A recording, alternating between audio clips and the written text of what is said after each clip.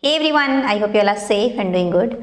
So in the series of learning C++ programming language, we are discussing standard template library. Like vectors we have discussed till now, right? Same like vector we have pair in STL, right? So we'll discuss in this video what is pair, why we use it, how to use it, some member function of pair and declaration, initialization of pair and all. Everything about pair we will discuss in this video. Okay. What is a pair? First of all, we will discuss what is a pair in this standard template library. So, see, in general meaning, if I say like a pair of marker, I have a pair of marker, like I have two marker. Pair means like two things. Okay, pair of shoes, pair of jeans, pair of shirt, like this, right? You understand the general meaning of a pair? This pair, set of two values or two things, right? I can say this is a pair or not, like this is a pair or not. I have one as ink and one is marker. Yes, it is a pair. Although the things I have are not same, they are different type, but still it is a pair, right? So a pair, it combines, we can say it combines like two values, right? And that values can be of same type or different type, right? I hope you got what is a pair, right? So in your term, you can write down proper definition of pair, right? Or not, it's okay, I'll tell you proper definition also. But first, let's understand this pair. Okay, so now, so in STL, it is standard template library, like vector is a container I have told you, or we can say it was a class. So same pair is also a container in STL. Or we can also say pair is a class. So we can create object of this class. We can create pairs. Right. So whenever you are going to create pair, that are known as, you can say, object of pair class. Right. So let's see the syntax first. How you will write down, how you will declare a pair. We simply write pair in small letter, and here we write data type. Data type 1 and data type 2, because it is a set of two values or two elements of same type or maybe of different type. We can say of potentially different types, right? And here we just write down the pair name. That's it. This is simple declaration, or you can say this is how we are going to define a pair. This is data type of first element, data type of second element, right? Like if I write pair first int, next is string, and pair name I'm just taking p. So we have a object, pair object p, right, which can contain two values of int and string type, and this is first, this is second, right? And the order is fixed. The first, how you can access this thing, this value, first value, we just write down the name of the pair, dot and first. So whatever value you will store here, that it will give you that thing, and p dot second, it will give you that thing. So order is fixed, first, second, right? These are keyword, first and second. This is how we are going to access this thing. So I'll show you this thing with the help of program, right? Now why we need this thing, a pair? See, whenever you want to store, whenever you want to return from a function two values, so we can use in that case pair, right? Or if you want to store a pair of, related values, we can use this thing, like we use dictionary, we use tuple. And the header file for this pair is utility. We use utility header. We can see it is a container class which is defined in standard template library. Pair provides you a way to store two heterogeneous type of object as a single unit, as a single object. Right. Now, how to use this? Let me just show you this thing with some, practically with some programs. Okay, so let's create a new file. We have pair tut.cpp, right? So let's include what first? Headers, IOStream, and if you are using pair, let's include utility header and namespace std. Okay, now first we are going to create a pair, right? So just write down this pair. See, template, this is a class, right? So let's write down this pair and here you have to write down, see, type name t1, type name t2. So struct this holding two object of arbitrary type. So first let's take int and float, right? Now name of the pair I'm taking p. That's it, right? Now how we are going to initialize this pair, the values? One is directly here we can write down the initializer list. That is also fine. Like in these brackets we can simply write down the first is int. So first write down some value like 23 int, then float. So I'm writing something like this. Okay, it should be like point, right? So I have given two values, 23 and this, int and float. So this is how one way to initialize a pair. Now how to access these values? We have two keyword, first and second. So how to access? If you want to access the first value, then name of the pair followed by dot operator and then first, right? Then let's put some space and then p dot second, right? And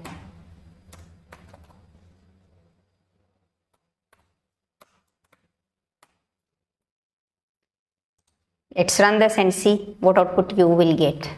Let's run this and see you are getting 2356.89, right? So this is how you can access the values. Now this is one way of initialization of this pair. Second way is we can initialize this. We can use something like this. Rather than initializing here, we can do what?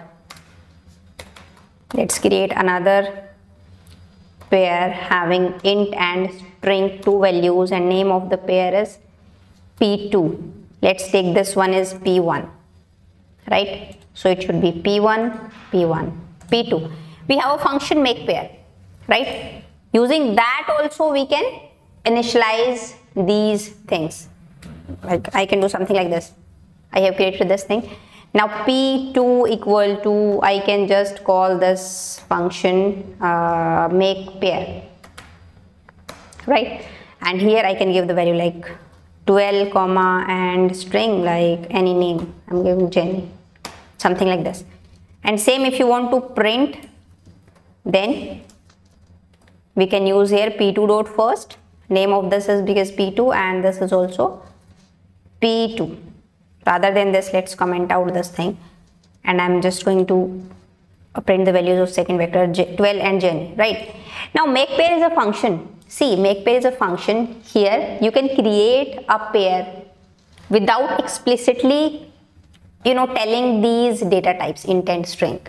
But how? Here I have used this make pair function to initialize p2. This is also fine. But here I have given these data types explicitly. But if you don't want to give this thing, that also there is also one way using make pair function. What is that way? See, I'm going to create another pair p3, suppose. So p3 equal to, it's not correct, I'm going to do some correction here. p3 equal to, just call what we can say, make pair function and give some values. Suppose I'm giving here not Jenny, let's take like Rahul. Now don't comment out this thing like I'm wondering who is Rahul. Rahul is just a name, or we can say a student, right? Do not try to find out any relationship with me. Rahul comma any, like I'm giving 89 or R, this thing, right? But it, see, identifier p3 is undefined, right? So here just write down auto, this keyword. So it will automatically take these data types. First is string, second is character, right? And it will create a pair p3. So if you want to print this p3, let's just comment out this thing and p3 dot first and p3 dot second. Let's comment out this line and now run this. And what it should give? Rahul and R. See, Rahul and R, right?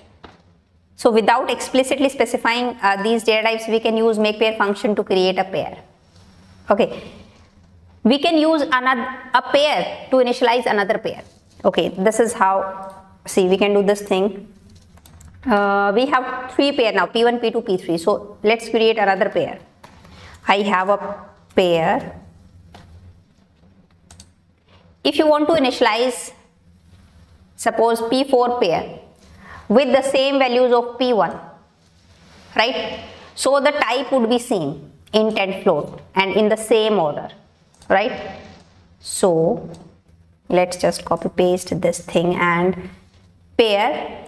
I'm just taking pair int float and P4 and in bracket P1. I want to initialize P4 with P1. So P4 and P1 pair are having same value now. So let's just print what? P4 values. P4 dot first and P4 dot second, and it should print 23 and this 56.89. See, same values. So using another pair also we can initialize a pair. So there are some ways, different ways of initializing a pair, creating a pair, and with direct assignment also possible.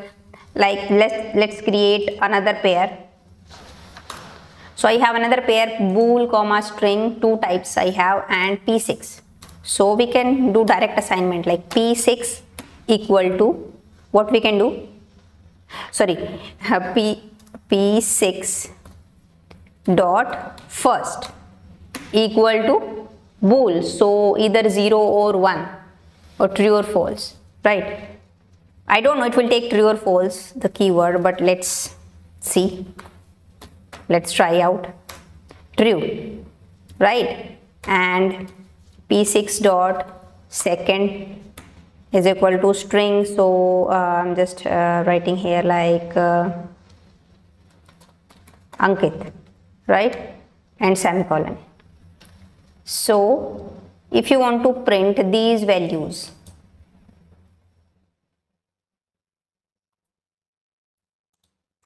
why P6? It should be P5, right? Because till P4 we have created pair, na? So why skip P5? Let's take P5. So we are going to now print P5, and here also P5. This is direct assignment. We are directly assigning the values to first and second element. I don't know it will work or not. Let's run. 1 and the name Ankit. So 1, like true is 1. Okay, false or true. So automatically it will decode it to 1. So this is also possible. Now one more thing with this is what member function of pair. Member function of, obviously I have told you pair is a class. So in that we are having some member function, and those member function we can use with pair object. So we have one more function, member function, that is swap. If you want to swap the values of two pair object, we can use swap function. Let's see that thing also. Suppose I have, but keep this thing in your mind. If you want to swap the content of two pair P1 and P2, so the data type should be same, right, of first and second element, right? Because P1 dot first would be swapped with P2 dot first. P1 dot second would be swapped with P2 dot second. So the data type should be same. I don't know if you will take different data type, it will work or not. Let's try out this thing also, because I'm trying out this thing first time right now. So let's run. We have P1 and P2. Okay, let's swap these things. So how? Let's just first comment out all the other things. Sorry. We have a swap function. So on P1, I'm just going to call the swap function, and in bracket let's pass P2. Okay, sorry, and semicolon. Now after swapping, let's print P1 and P2. Only P1 and P2. These two things. I don't know it will work or not.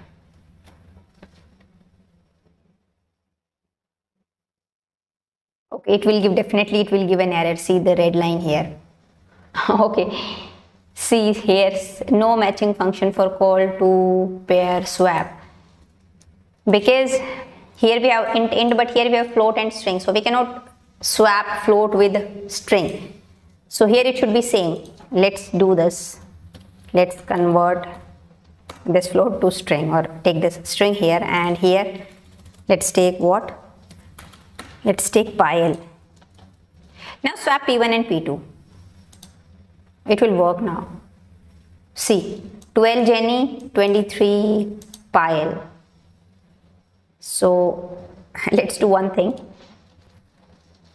First print before swapping content of P1 and P2, and then after swapping.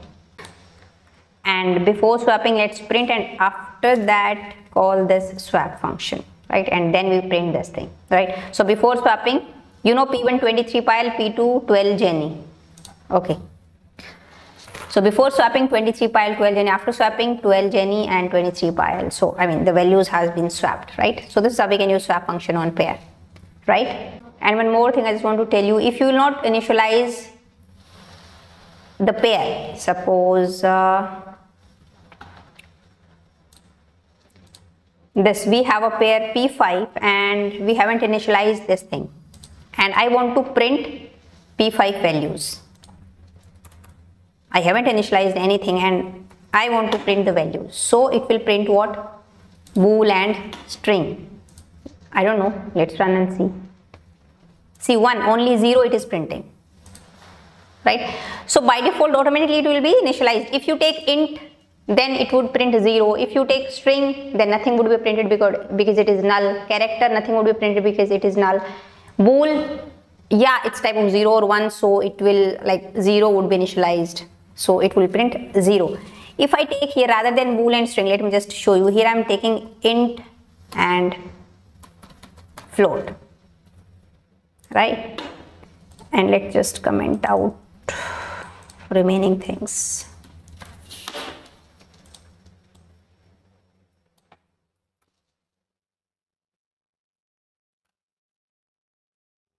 I'm just printing values of P5. See, it will print 0 0 because int, it will by default initialize this to 0 0. If I have 1 as string, 1 is string, so string would be, nothing would be printed in at the place of string because it would be null. Only 1 0 would be printed. See, 0, second 0, right? So by default it will be initialized automatically by null or 0, right? Next, we can use comparison operator on these pairs, also two pairs. If you want to compare like P1 equal to P2 or less than equal to or greater than equal to, and these kind of thing, that is also fine. Let me just show you something. But for that also you should have this same data type. I have same thing, int string, and P2 is this. So let's compare these things. Simply the name of the pair P1 and P2. So here I am checking for equality, P1 equal to P2. So it will, compare this first with first, second with second. And obviously this is not equal, so it should give what? Let's comment out this line. False means 0. So output should be 0, I guess. Yeah, it is 0, right? Or not equal to, less than equal to, greater than equal to, these things we can do. So it is your assignment. You have to try out these things, all those operators, comparison operators, relational operators on these pairs, right? If I take here rather than int, if I take here float, then what will happen? Let's see, 12.34. In this case, see the red line. No operator matches these operands. So, because it will compare this first operand of pair 1 with the first of pair 2, but both are of different data type. So it will give error, right? So it should be here int. So please try out all these relational operators, not equal to, less than equal to, less than, greater than equal to, greater than on these pairs, right? P1 and P2. It is your assignment and you can just write down that thing in comment section, right? I hope now pair is clear to you guys, like what are pairs, why we use these pairs, and how to use these things, right? So now you have idea of vectors and pairs, right? So in the next video we'll see vector of pairs, right? So now I'll see you in the next video. Bye. Take care.